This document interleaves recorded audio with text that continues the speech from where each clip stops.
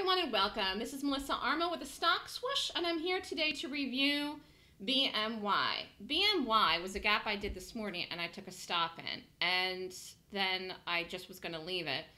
And then I was here today because I had a furniture delivery and I was watching my charts and I decided to do a late trade in this and it ended up working out. So probably some people in the room did it as well. Watching this, I know some people still weren't in it, but I did take a stop in this and did a second trade in it later in the day and it worked. That is not something I do all the time, but it is something I teach in the class. I'm out of this now, but it looks like it's still going.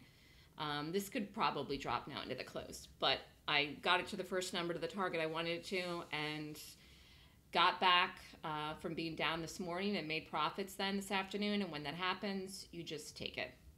So let's first go over the morning trade that stopped.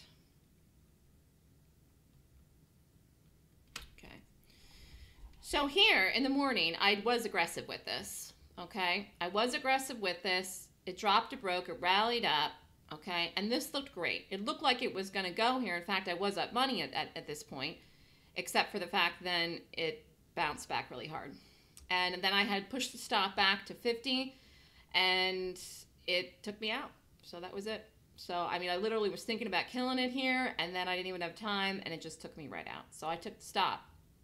This then, again, looked like it was going to break down, but I kept talking all day in the morning in the room about how the fact that this was going to be sideways. People were trying to go long this, people were trying to short it, but it's a great example, again, of my ability to be able to read institutional selling and buying. I knew that the institutions weren't buying this today, despite the rally it had here and the lift over the high twice.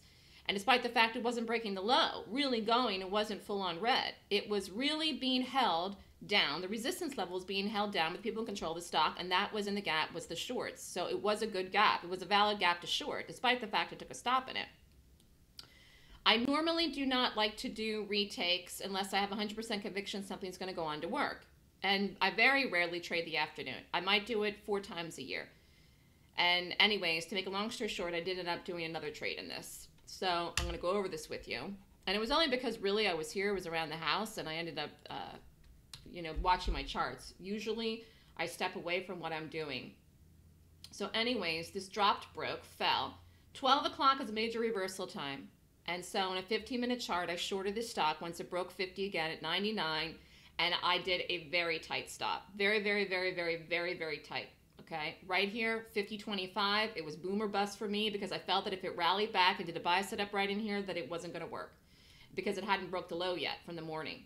Okay, and it was 12 o'clock major reversal time. But I like the fact it broke in here, but, I might have lost. I didn't, but I was taking a chance. It ended up working out. $49 was the number. Boom, boom, boom. This is still going. Took it out and off in the sell-up bar right in here. Okay, so got a quick secondary move in this in the afternoon. I'm sure some other people might still even be in this, but I would bar by bar it now. But I will tell you that it looks good and probably now is going to break 49, but I'm not going to see that number. So this ended up working just like I thought today. Unfortunately, it did not work immediately in the morning. Sometimes that happens. And I will go over this more in the webinar on Monday about what happened with this. But I think that this gap itself was a good example of, number one, my rating system to be able to determine that it was a short, despite the fact that it didn't break early, which they usually do. Here this goes. Look at this. It's going to break. It just broke 49. Now this could go to another $1, but anyways, it's a good example of my 26-point golden gap rating system and my ability to be able to read what's really happening in the chart. What's happening in the chart is that it wasn't getting bought. And what's happening in the chart is that it was getting sold. So it was just whether or not the level was going to push down to sell off to continue to sell off today, or it just wasn't going to push up and rally. And this did end up working out very nicely. Let's quick look at the market. Market's just sideways here. Nothing really to look at there.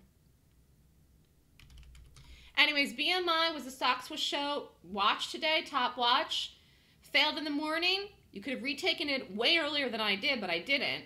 I wanted the confirmation, and I felt the major reversal time was the confirmation. So if you're interested in the Golden Gap course, I'm running a special. Today is the last day of it. Email me at melissa@thestockswoosh.com for more information. If you would like to sign up for the Golden Gap class, which is next weekend, I'm running a special through today. Thanks, everybody. Have a great day.